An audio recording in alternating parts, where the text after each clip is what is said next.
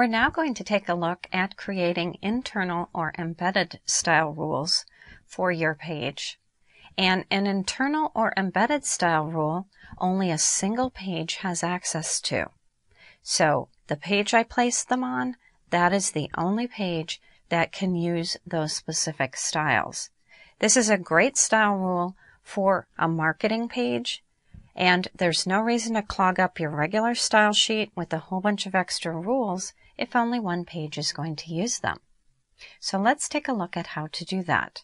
First of all, we're going to create a new page. So Control or Command N to do that.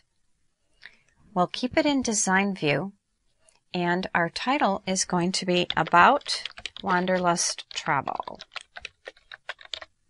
So I'll add that as my title. Now I'm going to go over and do a Save As, and we're going to name this About. Now I could add -us, and maybe I will do that. Let's do About Us.html. Notice I'm adding a dash. That's my styling for our website. So anytime there's two words, it's lowercase for both of them with a dash in between. So there's our About Us page. Now what I want to do is add some text in here, and within the text folder in the course files for either this lesson, or if you downloaded the start files for the entire course, there's a text folder within that. And within that text folder, there's an aboutus.rtf document. This is the document that we're going to open, and we're going to use that text from there and copy it onto this page, and then we'll add our formatting. So let's go ahead and open that up. It happens to open in Word on my system. Most of you should have something available in order to open an RTF file, which stands for Rich Text Format. What that's going to do is allow me to use Paste Special to copy this information over. So I'm going to select the text, copy it, move over to my HTML page, and I'm going to do a Paste Special. This allows me to control how much formatting comes in. An RTF file does contain formatting within it. All I want are the paragraphs, lists, tables, etc. I don't want any other styles to come in with that file. I'll click OK, and there it is. Now you can see that this didn't officially get the paragraphs pulling in from that RTF, and that can happen. So I'll go ahead and organize it. Things aren't always perfect when you pull them in, but that's okay. I'm just hitting Enter or Return, and then hitting my forward delete key. If you're on a Mac, not the one that has the little backwards arrow, but the one that deletes forwards. You'll find yourself using both of those delete keys on the Mac. If it's a PC you're working on, you have an official named backspace key, so that's what I'm using. I'll do the same thing down here. So I've separated them out into nice, neat paragraphs. So I want to make my first line a header 1. Put your cursor in it and hit Control or Command and the number 1. That makes it a heading 1. And everything we're looking at is default. I now want to save my page. I'll close up the folder.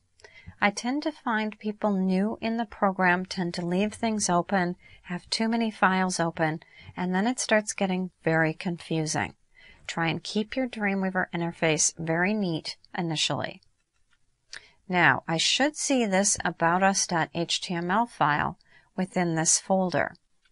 Notice I don't, so I'll do a refresh. Where did that end up? It's clearly not where it's supposed to be. So let me do a File, Save As, and notice it did not end up in the correct folder.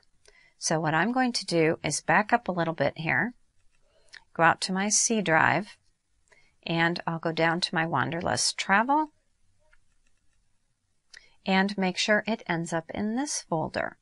So this can happen to you anytime you create a new page and save it.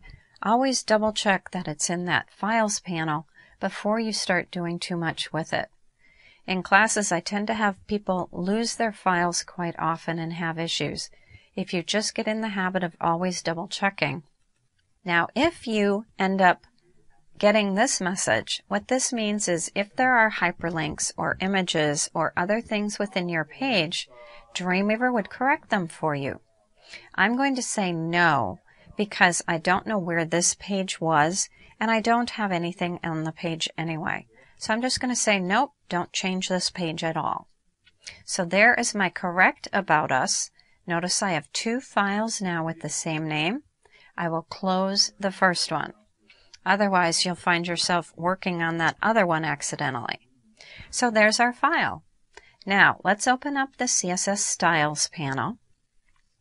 And what I'm going to do within this Styles panel is click the plus sign down at the bottom.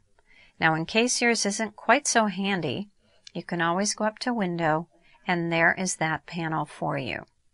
So we have it open. Let's hit the plus sign here. And what you do at this interface is just start at the top and work your way down. So I want to create a tag selector. It's an H1 tag I'm going to modify.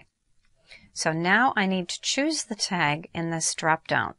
And I always recommend, until you're extremely familiar with Dreamweaver, use this drop-down. Tag does not show up by default. Normally it's a class, and it's very easy if you just type this in. You end up with a class called H1, not a tag type rule, and all of a sudden it's not working. So I want a tag, I want an H1, and then I'm going to say this document only. I'll click OK, and now it's a matter of building the styles we want. So let me go up here, and I'll use, let's see, let me try Georgia. We'll start out with Georgia. Now in the font sizing, I'm going to use something called an M. And what an M has is 1.0 as the default number. And it may seem to be an odd unit, but that's what we're going to use. So I'm going to do 1.4 M. And what an M represents is the width of the letter M for the default size for that font. So this one is going to be quite a bit larger than the default size for a font. We'll take a look at it. Now I also need to choose a color, so I'm just going to click the color chip. I'll go down here and I'll make this, why don't I do a dark orange? Let's see, what can we choose here? I'll do a dark orange for my heading. That's about all I need. And I'll click OK. You can see it instantly applies, and I can see my font over here in the CSS styles. Now what I'm going to do is I want something very similar for my P tag, just smaller. So I'll select that H1, and instead of having to go through that whole process one more time, I'm going to right-click and say Duplicate. I'll choose a tag. The tag I'm going to choose is my P tag for these 3 paragraphs. So when we're done, all 3 should change. This document only, and you'll see they did change, and they're rather large. So let's select the P tag, and what I'm going to do is set my P tag to 0.95 Ms, a little bit smaller than that 1.0 default size. And 0.85 to 0.95 are pretty common sizes in the M category, or M unit, for a paragraph. Now it has the same color as my other font, and I don't really want that either. I can just click here and adjust it, and let me make it a little bit more of an orange. Now that's getting pretty hard to read, so I'll just put it back to black. There we are. So we just created 2 internal styles. Now how do I know these are internal styles? This is the giveaway. Anytime you see the word style with angle brackets in your style panel, that means those are only available for that single page. Now this says Wanderlust Travels, and I wrote about Wanderlust Travel up here, so let's fix that. I'm going to have this say About Wanderlust Travel. Now I can always take these style rules and move them out onto an external style sheet. Dreamweaver makes that a pretty easy process. But for now, I'm just going to style this as it is. We can always adjust it later. That's the nice thing about CSS style rules. So we just created 2 internal or embedded style rules for 2 HTML tags on our page using the Dreamweaver interface, and we can now view them in the Styles panel.